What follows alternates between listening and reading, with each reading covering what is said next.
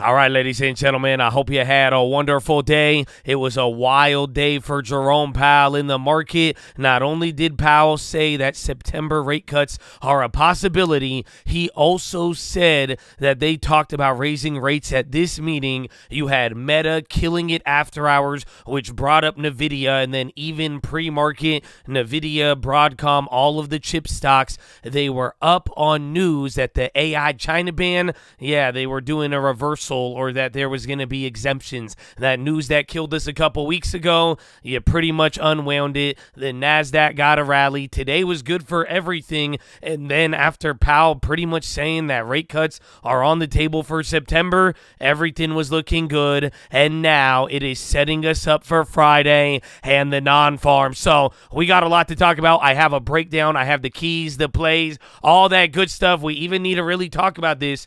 Does Jerome Powell see something wrong with the economy? So after today, there's a lot of things we need to talk about. Powell brought up some things, even the Bank of Japan. Oh man, we got to talk bonds. We got to talk Powell, BJ. I even made a bond play. So I have all that, Chad. What I need from you, a thumbs up on the video. Make sure you're subscribed. And if you don't know, we are live Monday through Friday, 30 minutes before open, youtube.com/the stock market. We will see you there in the morning, baby. Run it. It's the 2020 election. Live in the hills, but I still get a spread. Started with a live, but I still reinvest it. Feel how I feel, then you feel like a blessing. I just want the lesson, I just want protection. I'm up and I'm down, but they sound like progression. Farmer never plans if he waits for perfection. Finger to the down, hold it.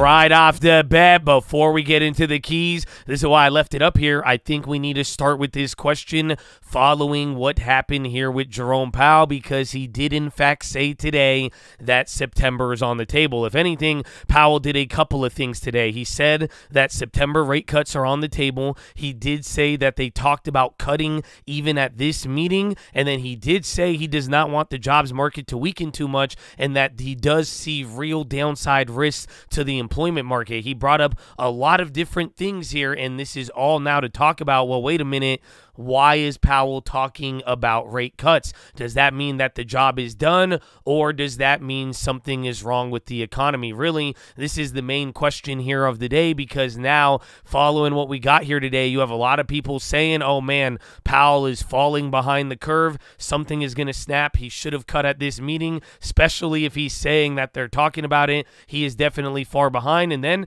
there's other people saying, nope, this is a perfect plan. He's doing it. If the curve uninverts and they're able to execute this before any of those cuts, maybe this is the soft landing and a job well done. So there's a lot that has gone into this, and I even think Powell is going to talk about an economic shift. That's what he was trying to explain today, saying that if they did end up cutting rates by September, the reason is because things are going back to a pre-pandemic economy, and that would warrant them having lower rates, and why he doesn't want to see the jobs market weaken too much. So, you know, a lot of people are saying, oh, that'll be a recession or soft landing or not. Powell's referring to it as an economic shift. So when it's all said and done, I have it here in big letters. I disagree with this.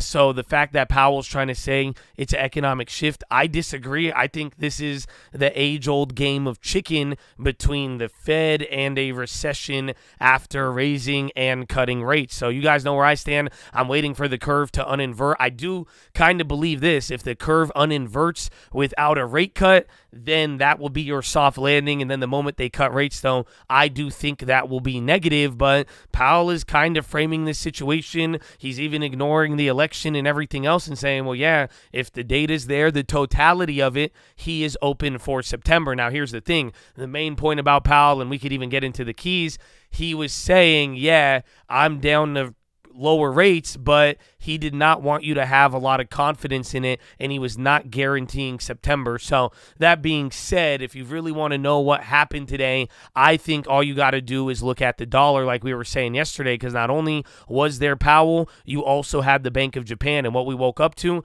the Bank of Japan was indeed hawkish. They raised rates, and they lowered their tapering amount. The yen started to rocket. The dollar was down, and then even Powell came in, and by the end of Powell, the dollar started to go lower. sure. Again, this idea of Powell saying he's ready to move in September, that right there was a little bit more dovish, and that's where we were saying yesterday, well, maybe the Bank of Japan can start moving, especially if they reasonably believe that the Fed is going to start slowing down. So literally, Powell didn't take away from anything from the Bank of Japan tomorrow, and even then, this is something I'll say, we already talked about the main factor with all of it, but if you want to know how to categorize this meeting, was it the most bullish thing in the world? Not really. Was it bearish? I wouldn't say so. Again, Powell concealed some of his rate cutting intentions, but you've seen this before while we were doing the rate hikes. Well, now looking for the rate cuts, this was the meeting where Powell was talking about rate cuts. So if you remember at that one iconic meeting, he said, we're not even talking about raising rates or something like that. But now it's the reverse here where we're talking those rate cuts, because now he was willing to discuss it, not hammer it home, but he definitely put it on the table, and now kind of leaning more to the data, giving you that nudge like, hey, market, you're on the right track, but not outright handing it to you on a silver platter. So like I'm saying here, definitely a lot of takeaways. I think this is what the market's going to walk away from, and now I think this just leads us into Friday, because that's going to be the ultimate powder keg. So I would watch a couple of things. We need to talk about the yen. We're even going to talk about the bonds, but when it comes down to Friday now, I think that's going to be the powder keg with the jobs report. And I remember someone was like, what's a powder keg? Google it. It's like something they hold ammo in, or a situation that could become volatile. Yeah, but it's going to be explosive on Friday, simply because the bonds, the rate cut odds, the Russell, they're already moving in that direction. If something gets solidified, everything else, including those trades, they're just going to keep going off of whatever the data says. If Powell's talking about rate cuts for September, you get good data. That's going to solidify a lot of things for people. If it goes against that and it's like, oh, well, maybe this data is saying Powell is going to probably wait a lot longer, maybe we start to get bearish again. So Friday, I think, has the most potential for volatility. All the other trades, they're still on the table. And like I said here earlier, you did have war tensions this morning, or even like later in the day. It got in the way. We did hear that Iran was going to, or was it Iran? Yeah, it was Iran. They said they're going to retaliate, due to the Israeli thing yesterday. And we've been getting those war tensions increasing. Gold, oil, all of those trades are moving up there too. So I think Friday, mix that in with the global tensions as well as the data, and now we have something to really chew off of whether or not Powell feels a certain way about September. I think this is going to lay the groundwork until September, and then we see what the SCP and all of that brings in, and then even the earnings, because we still got more, and then Meta wasn't that bad, but now let us get into the plays. So, right off the bat, I have a couple of different plays. I think I made a play on most of the ones I'm going to share with you here, but the first one is /ZQ. We talked about this today. We even talked about this earlier in the week, but this is the rate cut odd play. And remember, I brought this up not even too long ago, so you could learn how to read these and read the bonds. But the thing about this play today is you had Powell, and he talked about his rate cut odds and all of that. I talked about this before, and then right when we had everything there, I decided to play it because I was like, well, wait a minute, right? If you were there on stream, right when he said, yeah, September was on the table, I went after all of these plays. And the whole reasoning behind all of that is simply because I was like, all right, I think the market, if all things considered, those are better odds. I just don't like the prices of where they were at. But like we were talking about, yes, everybody knows they're going to cut the odds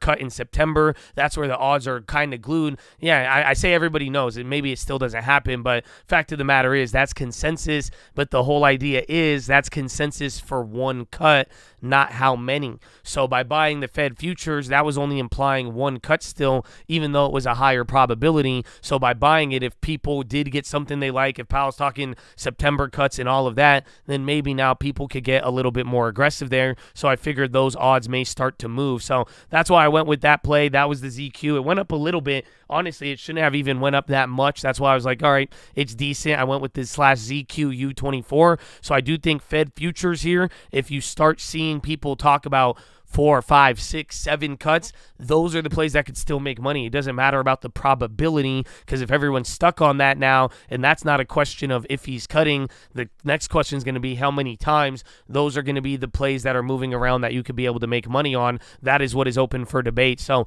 watch out for that. That is play number 1. Then play number 2. Oh, man, this one, I went both ways on this for the earnings, and I think it's going to be very crazy tomorrow just with how it's moved. Again, it was at 140. Last time I checked, it was at 120 there. I think it's either going to have a wicked bounce tomorrow, depending on the other earnings and how the market wants to trade after this post-Powell reaction, or if they're really going to be the earnings loser, I think they could go 110, even a little lower. Again, chip makers have been very volatile this last couple of weeks, almost responsible for this NASDAQ correction and even some of that bounce we saw today. So watch out how this plays out. I grabbed the 110 puts. I even think I had the like 190 calls. I like the both ways. I spent like 120 or 130 for this, so not too bad, but I will even look for a follow-up play. We've hit ARM before on earnings, and then we've even hit the follow-up, so if this is a 2-3 standard deviation mover, I even think even if you don't have a play now, watching these in the morning, this could definitely be a good one. So that is play number 2, and then finally, YCL and 6J, man.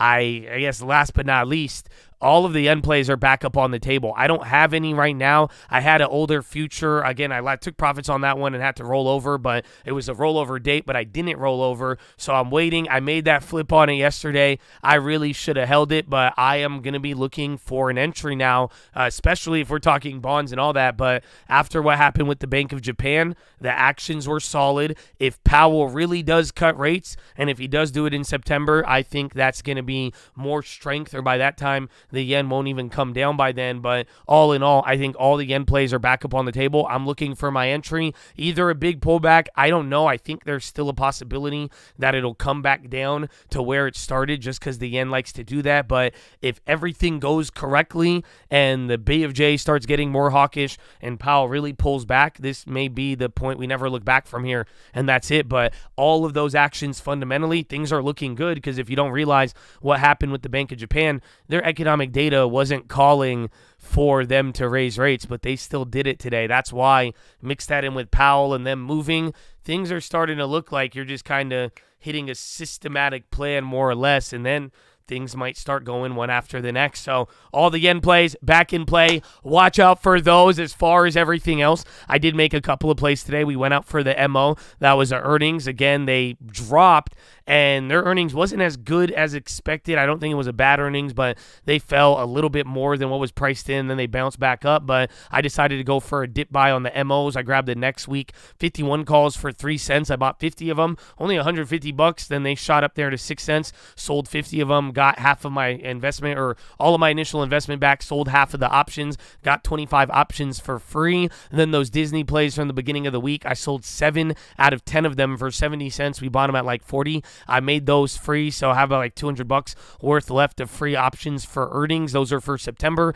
Then I did the ARM play both ways, spent about like 120. I grabbed the 110 put for next week, and then the 190 call, so we're still in those. And then Powell, I made the ZB and ZQ. This is the long end of the curve, and then these are the September futures. Both of those plays went up a little bit, and I'm still riding on those. I'm probably going to cut out of the ZB because I do think the bonds have moved up a lot already, but all of this stuff from the war fear bid down to Powell, and then we'll see what the data says on Friday. I mean, this is all very supportive of that. And if anything, though, maybe we just sell the news on Friday, and then we could reposition as we get into next week. But that was all that I did today, and we already went over the questions. So now, oh, man, you have no idea, Chattadonia. I'm super duper excited because now we are on Chapter 10, and we are going to be talking about the international monetary system. But this is one of my favorite lessons. So I hope if you haven't watched any of these econ videos, you're going to learn something from this chapter. And I'm glad for those of you who have watched all of it, because now you have all the background and the framework. Because now, it's funny because we're talking about it with Bank of Japan and everything else going on. We are really going to talk about currencies today. So I have the intro, then we're going to get into a little teaser, but you should get excited off of it. And then before you know it, we're going to be really diving deep into some of the more economic sides of this. And remember, we still have like another like 10, 12 chapters to go. So Chattadonia, I hope you're ready for all of it. But here it is. This is Chapter 10, The international monetary system. The sole purpose of the international monetary system is to facilitate international economic exchange. Most countries have national currencies that are not generally accepted as legal payment outside of their borders. You wouldn't get very far, for example, if you try to use dollars to purchase a pint of ale in a London pub. If you want this pint, you have to first exchange your dollars for British pounds. If you're an American car dealer trying to import Volkswagens to your dealership, you will need to find some ways to exchange your dollars for euros. If you're an American trying to purchase shares in a Japanese company, you'll have to find a way to acquire Japanese yen. International transactions are possible only with an inexpensive means of exchanging one national currency for another. The international monetary system's primary function is to provide this mechanism. When the system functions smoothly, international trade and investment can flourish. When the system functions poorly, or when it collapses completely as it did in the early 1930s, international trade and investment grind to a halt. The purpose of the international monetary system is simple, but the factors that determine how it works are far more complex. For example, how many dollars it costs an American tourist to buy a British pound, a euro, or 100 Japanese yen, or any other foreign currency is determined by the sum total of the millions of international transactions that Americans conduct with the rest of the world. Moreover, for the currency prices to remain stable from month to month, the United States somehow must ensure that the value of goods, services, and financial assets that it buys from the rest of the world equals the value of products it sells to the rest of the world. Any imbalance will cause the dollar to gain or lose value in terms of foreign currencies. Although these issues may seem remote, they matter substantially to your well-being. For every time the dollar loses value against foreign currencies, you become poorer. Conversely, you become richer whenever the dollar gains value. That is true whether you travel outside the United States or not. This chapter and the next develop a basic understanding of the international monetary system. This chapter presents a few central economic concepts and examines a bit of post-war exchange rate history. Chapter 11 builds on this base while examining contemporary international monetary arrangements. In the current chapter, we explore one basic question: why do we live in a world in which currency values fluctuate substantially from week to week rather than in a world of more stable currencies? The answer we propose is that the international monetary system requires governments to choose between currency stability and national economic autonomy. Given the needs to choose, the advanced industrialized countries have elected to allow their currencies to fluctuate in order to retain national autonomy. So I hope this rings a bell, because before we started doing any of these lessons, this was one of the first chapters I ever picked out to read you guys. So this is very important, but hopefully you're understanding, again, the change of currency and how you need to use one currency in another place, and where does this value derive from? Why do values fluctuate?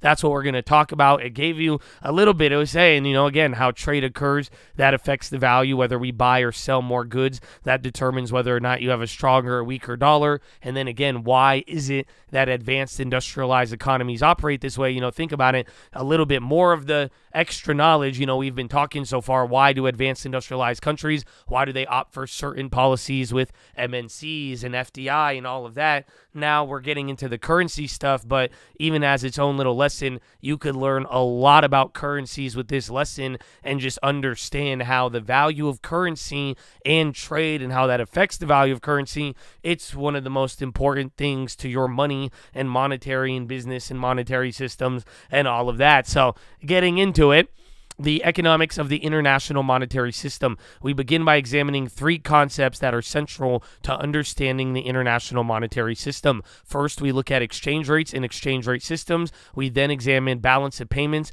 and conclude by looking closely at dynamics of balance of payments adjustments. So what you need to understand: exchange rates, balance of payments, and then how balance of payment adjustments work. Those are going to be the three factors. Today, we are only going to go over exchange rates, but over the next couple of days, we're going to go over that. But understanding the whole monetary system, these are your three economic concepts or pillars to understand a better idea of it. So getting into exchange rate systems, an exchange rate is the price of one currency in terms of another. As I write this sentence, for example, the dollar-yen exchange is 107. Haha.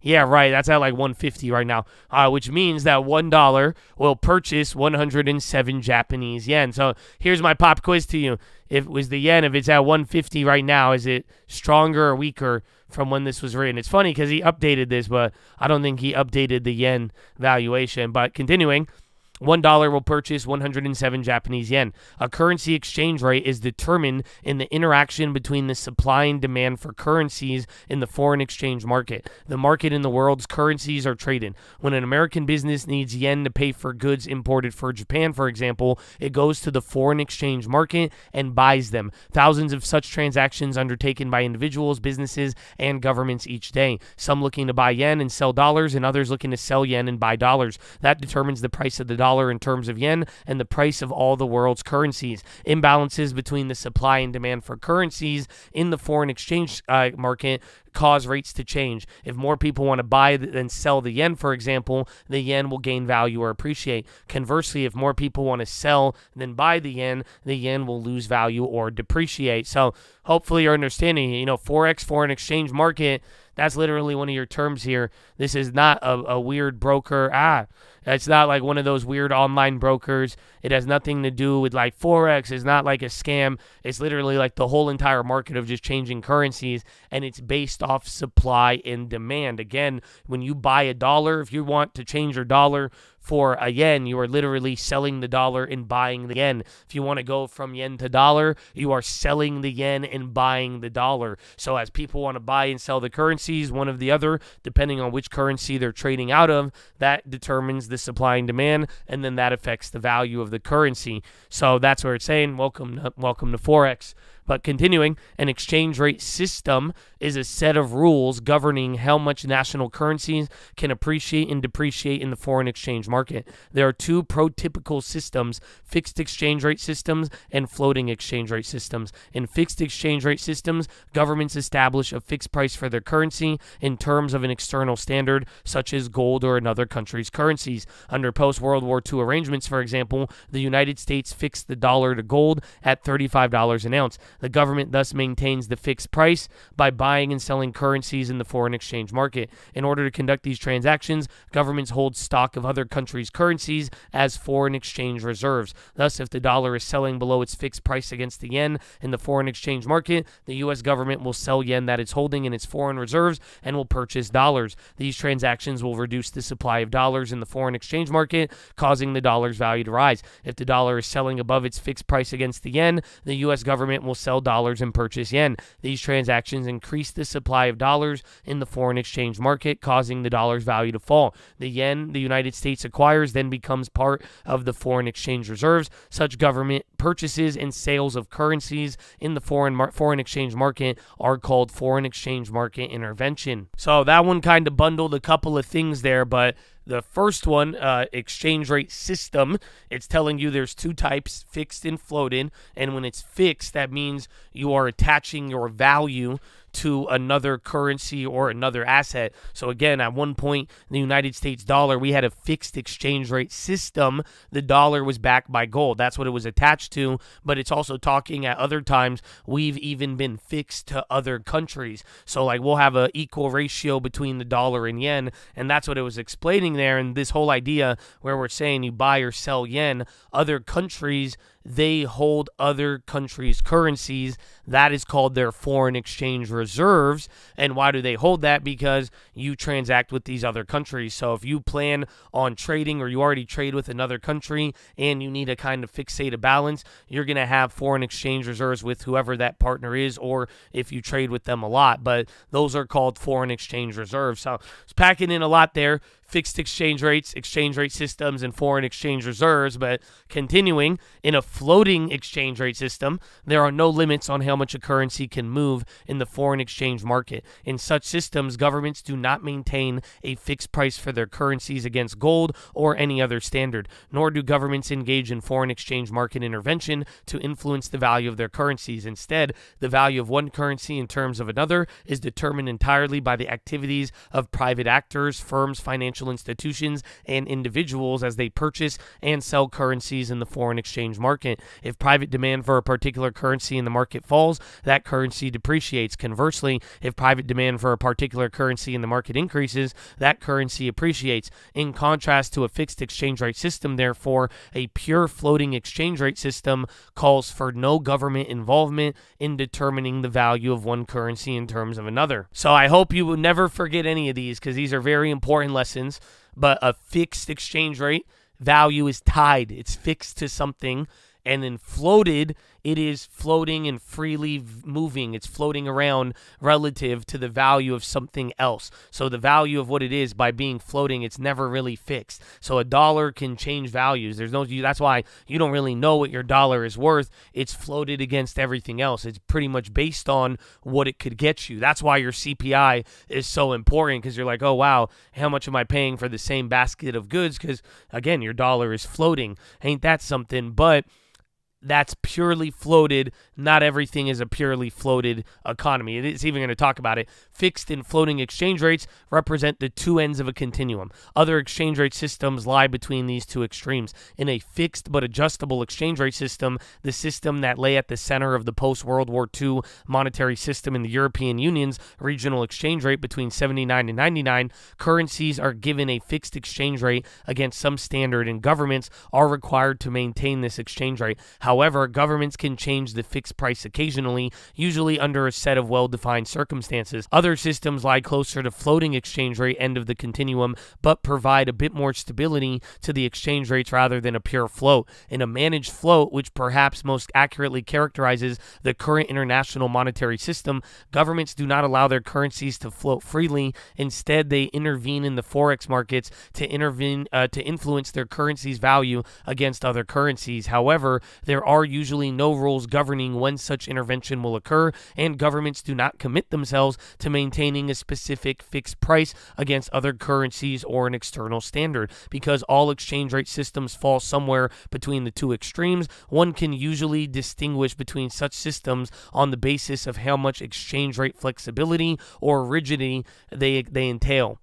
In the contemporary international system, governments maintain a variety of exchange rate arrangements. Some governments allow their currencies to float. Others, such as most governments in the EU, have opted for rigidly fixed exchange rates. Still others, particularly in the developing world, maintain fixed but adjustable exchange rates. However, the world's most important currency, the dollar, the yen, and the euro, are allowed to float against each other, and monetary authorities in these countries engage in only periodic intervention to influence their value. I'm laughing in Japanese yen, because imagine all we've seen with that, right? But this is in theory. But then again, if you really even think about it, up until recently, we barely even intervened with the yen, or the Japanese did. It wasn't until this recent fiasco. Sorry, that was my interruption, but continuing. Consequently, the contemporary international monetary system is most often described as a system of floating exchange rates. We will examine this operation in detail in Chapter 11. So, again, you just need to understand the broad basis of what an exchange rate system is, the types of it, understand foreign exchange reserves.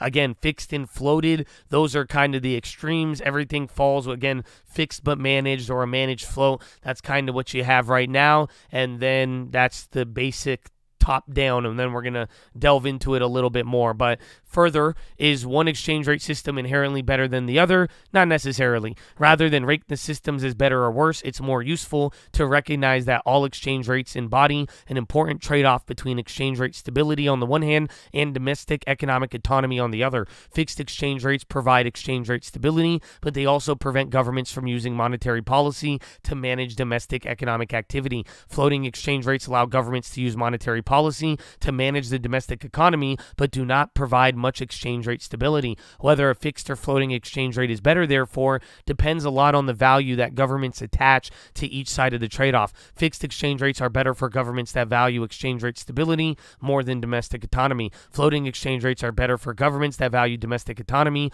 more than exchange rate stability. So, this is where a lot of the debate is going to happen. Why do some countries do this and whatnot? But again, as you get into the MNC stuff as well, you're going to hear how every country has developed. But the thing is, this is all my opinion. This is where it gets really important, because the value of the dollar, the value of trade, like we're going to be discussing, and as it's outlining here, this is how you come up with the value of things depending on what you trade. And how do you determine trade? You need, again, currencies and these values and how they all fluctuate. And this is why fixed and floated, the intervention and all that, these are pretty much the most important things when it comes down to the economy. I'd argue you don't have an economy without any of this stuff. So, Chad, we have a lot more to go over. Again, this is one of the OG lessons. I don't know how many of you remember it. Maybe we're going to have to touch base on that one again, but this is getting us into Chapter 10. I hope you enjoyed it. I hope you are excited for more Powell in the rest of the week, but thanks for watching this, ladies and gentlemen. Make sure hydrate healthy, ready to go. Make sure post your watch list. Make sure we see you there in the morning. I need the armor on. I need the helmet shining.